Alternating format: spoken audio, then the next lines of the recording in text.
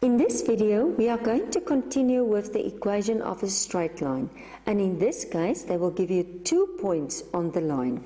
You will find this on page 311 in the Namibian Ordinary Level Mathematics textbook, y equals mx plus c to 6c's.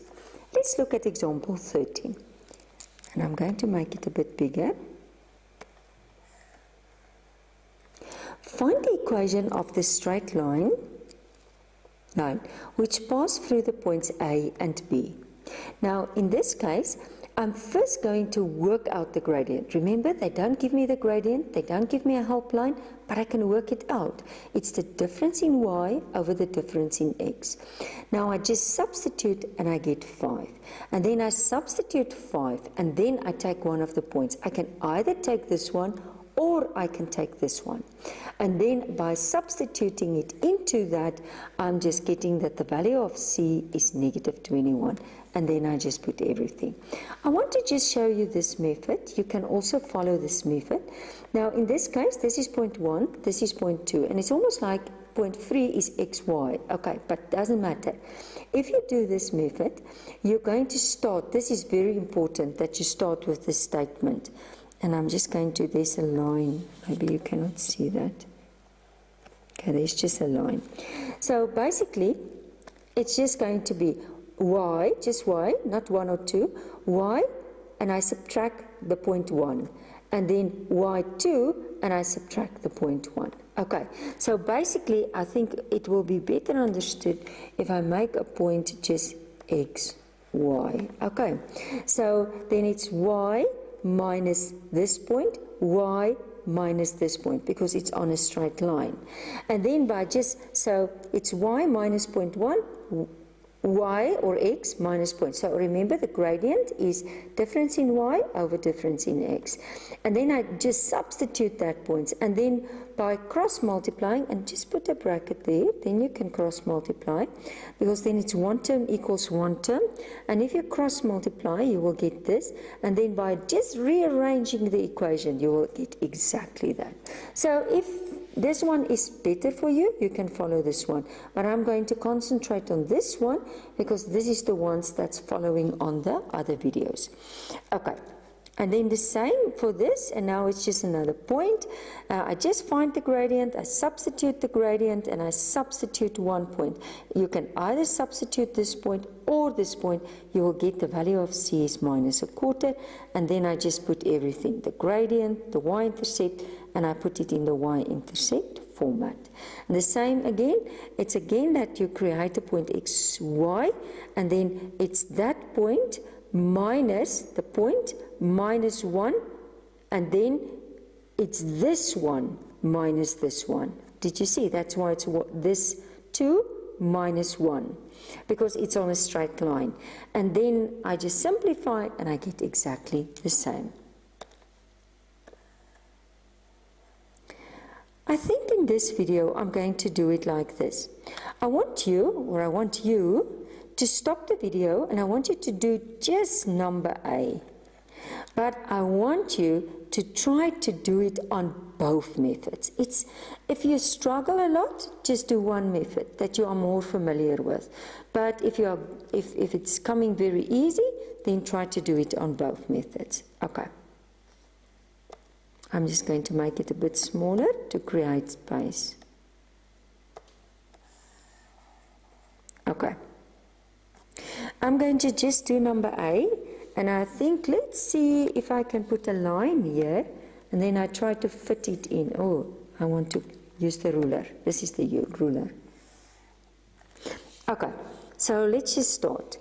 So the first case, the points, what will be the point? It's the point A, and that's 1 and 5, and the point B is minus 2 and negative 4.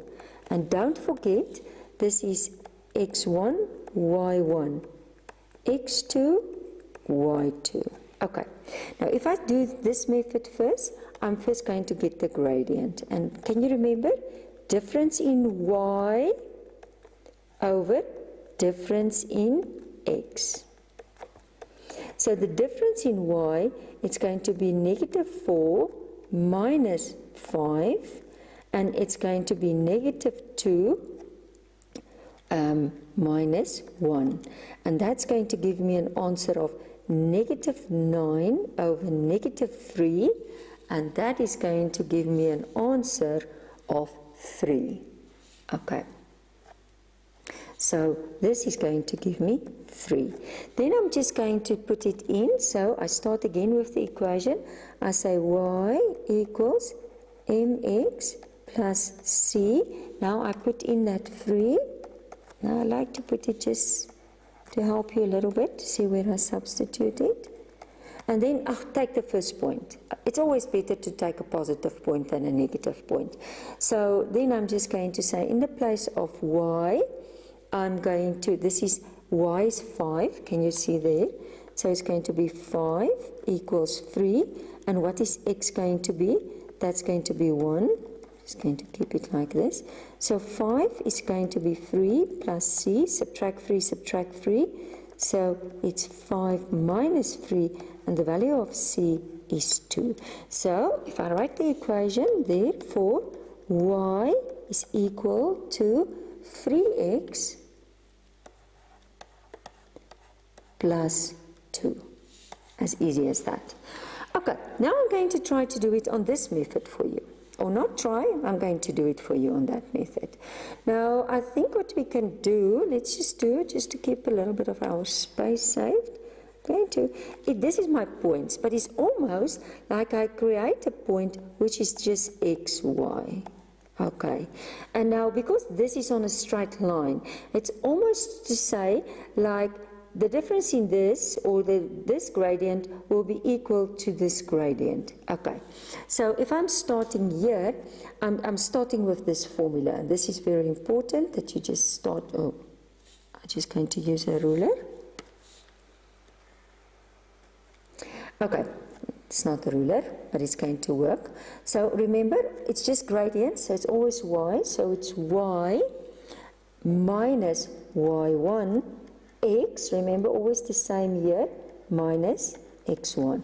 And that, because it's a straight line, that is going to give me, then, remember, it's the difference in this. So it's y2 minus y1 over x2 minus x1. And now it's basically just substitution. So leave your y, okay, but your y, oh, sorry, your y1, where's your y1? There it is, 5. This is your x, and what is your x1? That is going to be 1. This is y, so this is going to be negative y2, negative 4, minus y1, that is going to be 5, over x2, negative 2, x1, and that's going to be 1. Okay. And now I'm just going to simplify this, so keep this first. And this is going to be negative 9, and this is going to be negative 3. And can you remember, by putting brackets, I create one term. So now I can cross multiply. And I'm just going to use another color that you can just see. So it's negative 9, x minus 1 equals negative 3. I'm just going to get my battery. Okay, negative 3, and then this is going to be, okay, let's just see, the battery was disturbing now, negative, and it's y minus 5. And this is going to be negative 9x plus 9, and that's negative 3y plus 15. And now I'm just going to rearrange, take this one over, so negative, positive. It's not necessary to write the positive thing. So it's 3y, okay, and I'm taking this one over, so it's 9x, and this is the 15. This one comes over minus 9. Just move it up a little bit. So it's going to be 3y equals 9x, and if you say 15 minus 9, that's going to be 6. And by simplifying it, I divide everything by 3. So therefore, y, 9 divided 3 is 3x plus 2. And check, this is exactly the same. So you can either follow, this was method 1 and this was method 2, the one that works the best for you.